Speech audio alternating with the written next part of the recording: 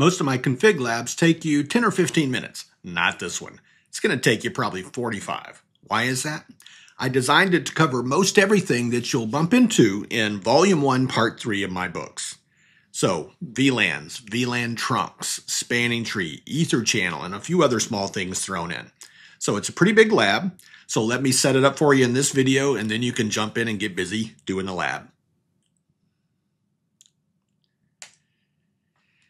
This lab is best done after you complete Part 3 of the current Volume 1 book. So the last chapter in that part currently is Chapter 10. That's the chapter on implementing spanning tree. The short version, you need to be through the chapters on VLANs and spanning tree before attempting this lab. All right. So the labs themselves are contained in blog pages on my blog, searchskills.com, and each of those labs begins with a description of what to do in the lab, the scenario and tasks at the top. Then a very short little slice that says, hey, pause and do the lab. And the labs are set up to be done on paper or with Cisco Packet Tracer, and in some cases with CML, although that's not true of this lab. There are too many devices to do them in CML free, so I didn't set it up to be done with CML. Then the bottom half of the blog page gives the answer as well as an explanation as to why I think that answer is appropriate.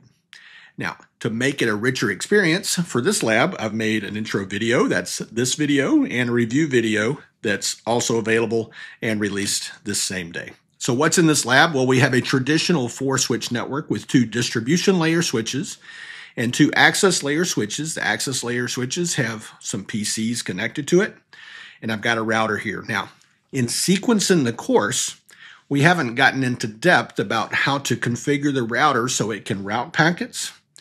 And these 4 PCs are spread across 2 different VLANs and 2 different IP subnets. So I've pre-configured the PCs and the router so they'll work. And we're focusing on VLANs and spanning tree and EtherChannel and VLAN trunks with these 4 switches in the middle. So those are the topics. I mentioned them before. It's all the configuration you would have seen in Part 3 of the book. The lab itself, you can find it directly at this URL that ends in CLab 353. You can go to that page now and get started, but I'll give you a little bit more about what the top half of the page will tell you to do if you'd like to see that next. So here's our topology again, and it turns out there is some initial configuration, but there's not much of anything in the 4 switches. The initial configuration is for the things that I don't want you to configure at all in this lab. So we'll focus on that here for the next minute or so. As I mentioned before, router R1 is ready to route. Not only am I pre-configuring it, I don't expect you to go figure out what it means, all right? So just take it on faith that it's configured correctly. Likewise, on the 4 PCs, their IP settings, I don't expect you to go figure out how that works. We just haven't gotten to it in class yet. Feel free to go explore it if you'd like to try to learn more, but you don't need to do that, all right? But let me just tell you a few things about it. Those 4 PCs are pre-configured with IP addresses. The IP addresses of the PCs labeled A21 and B21. They're going to be IP addresses in subnet 10.1.21.0. That is, their first 3 octets will be 10.1.21 something. So A21, it's 10.1.21.1. B21, it's 10.1.21.2. And the router in that subnet is 10.1.21.254. You don't need to memorize that. I'm just letting you know what it is. And over here in this second subnet, A31 and B31 have IP addresses. In that subnet, 10.1.31.1, 10.1.31.2, and 10.1.31.254 there. So that's the pre-configuration. Now let's talk about things that matter to what you need to go configure. So first off, the configuration you add is going to be on those 4 switches, access 1 and 2, and distribution switches 1 and 2. So for VLANs, we're going to place A21 and B21, which we just saw are in the same subnet. They'll also then be in the same VLAN. So we're going to place them in the same VLAN, VLAN 21. And we're going to place A31 and B31 in a second VLAN, VLAN 31.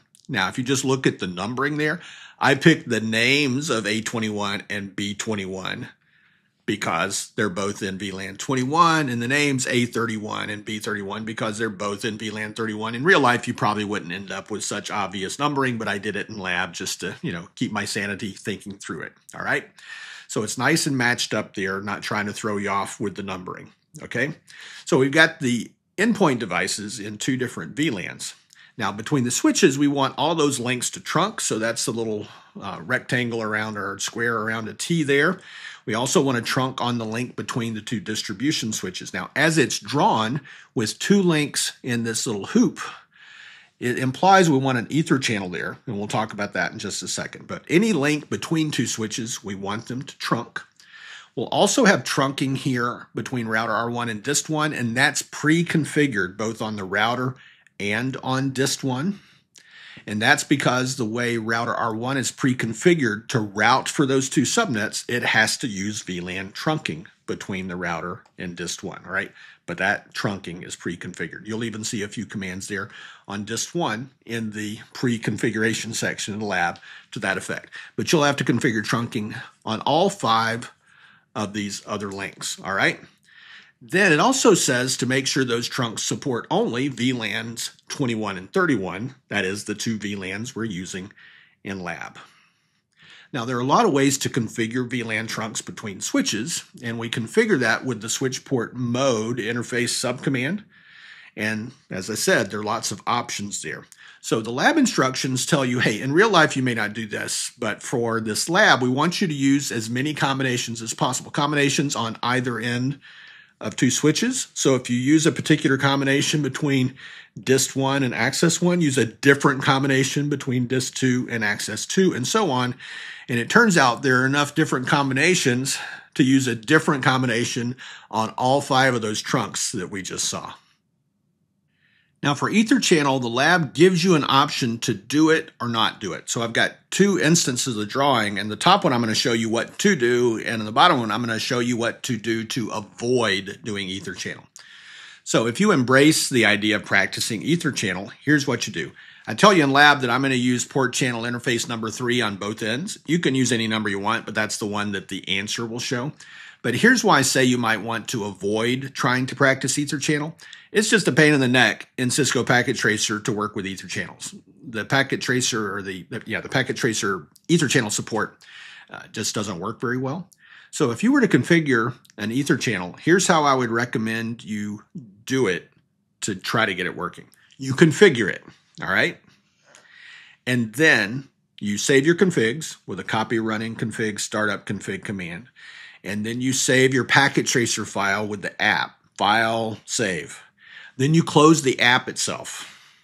And then you open the Cisco Packet Tracer app again. So you've closed the app and brought it up again to try to overcome some of its problems making EtherChannels work. Then you open your Packet Tracer file again in the app, and that will often overcome the problems. And the problems will be something as simple as you configure exactly correct, you get misleading error messages, and all the show commands show the incorrect status rather than the EtherChannel working. All right, and it gets frustrating to make it work. So if you just follow this process, it works. Now, let's say you configured and you thought it was correct, and you did this, and you still couldn't get it working, and you think, oh, well, maybe let me try this. Then every time you change the config and you want to test it out, save your configuration, save the packet tracer file, close packet tracer, open. Yeah, you get the idea. It's laborious. So you might think, it's not worth it. I'm not going to bother. So if you want to not bother, instead of using 2 links between the 2 distribution switches, shut down the second link with the interface shutdown command and just use 1 physical link. Make sure you turn on trunking on that. All right, but you don't have to use a port channel in that case. All right, so that's it for your EtherChannel requirements for lab. Then for spanning tree, here's your same old topology. The instructions say to make dist1 the root switch in VLAN 21 and dist2 the root switch in VLAN 31, and I did that only to give you a variety and make sure you can exercise the commands. Then I said make sure to use RSTP rather than STP. And then finally, on those access ports, this is pretty typical, to enable port fast and BPDU guard, although the instructions kind of make it, I describe the idea rather than name the features, but those are the features that the general description points to. I hope you're as excited about this new lab as I am. It's time to do the lab. There's the direct link. You've seen the intro video. Don't just go watch the review video. Do the lab. It's time to do it. Have fun. I hope you enjoyed the lab intro. If you're ready for that lab review, click on the left, but definitely pause and go do the lab first. If you want to circle back to part review and see all the other part review tasks for this part, click on the right for that intro video to part review. Hey, thanks for hanging out. I'll talk to you soon.